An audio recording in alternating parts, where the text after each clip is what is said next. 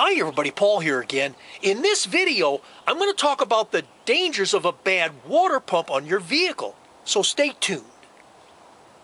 This is what a typical water pump looks like, which is a vital part of your vehicle's cooling system. Modern water pumps today are simple and very robust. However, like a lot of components, they eventually fail. I've seen a water pump last as long as 190,000 miles, but that's not normal. With proper maintenance, the normal lifespan of a water pump is usually 60 to 100,000 miles. The way a water pump works is a pulley wheel is bolted on here. A drive belt then turns the pulley wheel, which then turns an internal shaft, which then turns these paddles on the inside of the water pump. This continually circulates engine coolant from the radiator to the engine whenever the engine is running to keep the engine from overheating. The water pump will always be located on the front of the engine by the drive belt.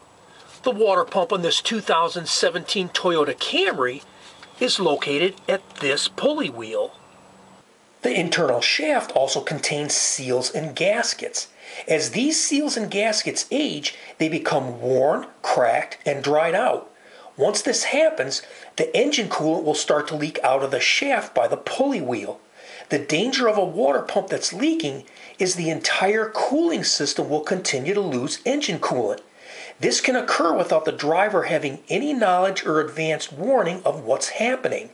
This will eventually cause the engine to overheat, which can cause serious damage to the engine. If you ever notice that you're having to regularly add engine coolant to the radiator or the overflow reservoir, then this is a sign that the engine coolant could be escaping from the water pump. It could also mean the engine coolant is escaping from a bad radiator cap, a bad radiator hose, a bad radiator hose clamp, a bad overflow reservoir, a bad heater core, a cracked engine block, a cracked cylinder head, or even a bad head gasket. Just remember, if the cooling system has any issue that prevents it from properly holding coolant or from properly pressurizing the system, then eventually the engine will overheat. This is why it's so important to regularly check the level of the engine coolant in your vehicle. Filling the cooling system with more engine coolant is a good place to start to check for leaks. If you do find that the water pump has a leak, be aware that there are no products out there that you can add to the engine coolant that will permanently fix the leak. You need to replace the water pump as soon as possible. A water pump shaft also contains internal bearings. When the bearings start to go bad, the water pump will usually start to make a squealing or grinding noise.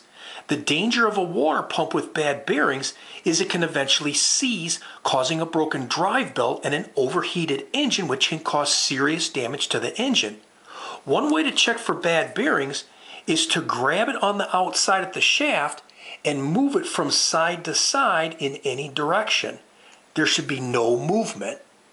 One way to make a water pump last as long as possible is to regularly change the engine coolant as recommended by the manufacturer of your specific engine coolant. Most engine coolant manufacturers will give the service life directly on the container of how many miles or how many years, whichever comes first. This AMSOIL engine coolant that I use says it gives protection up to 150,000 miles or 5 years, whichever comes first, in passenger cars and light trucks. Another way to make a water pump last as long as possible is to always flush the cooling system whenever you change the engine coolant. If you don't know how to do that, then click on the video in the top right-hand corner at the end of this video. Be sure when mixing engine coolant to only use distilled water and never use more engine coolant than distilled water. Also be aware that using engine coolants containing silicates is very abrasive and can shorten the life of the water pump. Engine coolants containing silicates also have a shorter service life. Be sure the engine coolant used in your vehicle meets or exceeds the recommended specifications in the owner's manual. I hope you found this helpful. And if you like this video, please hit the like button below, share it with your friends, and please be sure to subscribe. God bless you and have a great day. Bye for now. And while you guys are working on your cars, I'll be trying to set a new world record standing on my hat.